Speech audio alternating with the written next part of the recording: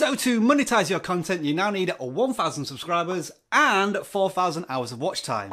If only there was an easy, free way to monitor this at all times.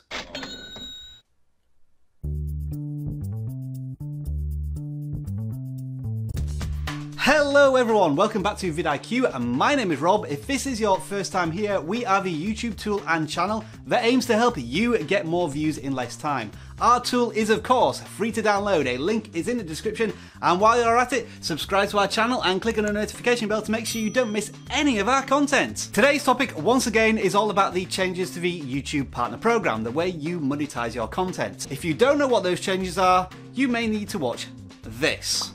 If you want to know what the general reaction to all this is, you may need to watch this.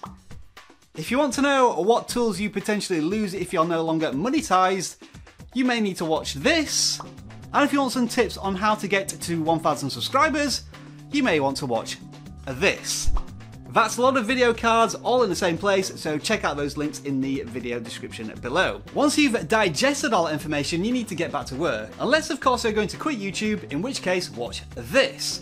Alright, so now you're back at the YouTube hustle, working hard, passionately at something you truly believe in. You're gaining subscribers, you're gaining that watch time, but it's not very easy to access that information. You've got to go to the analytics, change a few settings, and finally you'll get the watch time minutes, but you need to know the hours. So how could we help you put a metric on screen wherever you are on YouTube so you know exactly where you are? With the vidIQ Chrome extension installed, you will see at the top of every single YouTube page this set of metrics. We call it the real-time stats bar, up-to-date information saving you the hassle of having to go to YouTube's dedicated analytics pages. Up to now it's included information such as real-time views over the last 60 minutes, views over the last 48 hours, total subscribers and more, as you can see. But with these new developments from YouTube, we've decided to add a new metric, and it looks like this.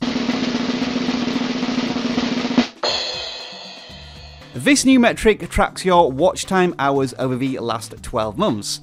As part of YouTube's new partner program requirements, you need 1,000 subscribers, a metric we already have, but this new one, requiring 4,000 hours of watch time, is shown in amber. As you may or may not know, when you mouse over these statistics, you get a more thorough breakdown. Our new partner program watch time hours metric sits at the top of this list, and as you can see, we've got a nice little progress bar to show you how close you are to potentially monetizing your YouTube content. So, what happens when you surpass 4,000 hours of watch time over 12 months? Another drum roll, please. Yes, indeedy, that analytic will turn green to indicate that you have surpassed YouTube's requirements and you'll reach 100% on our progress bar. Now, of course, we appreciate that not every single YouTube user needs to see this metric. Once you're a larger channel that well surpasses 4,000 hours of watch time, you probably don't need to see this. So once you hit 5,000 hours of watch time, this metric will automatically disappear from the real-time stats bar. If you fall below that level again, it will reappear automatically. However, for smaller YouTubers looking to hit that target, we think this is an essential, valuable tool.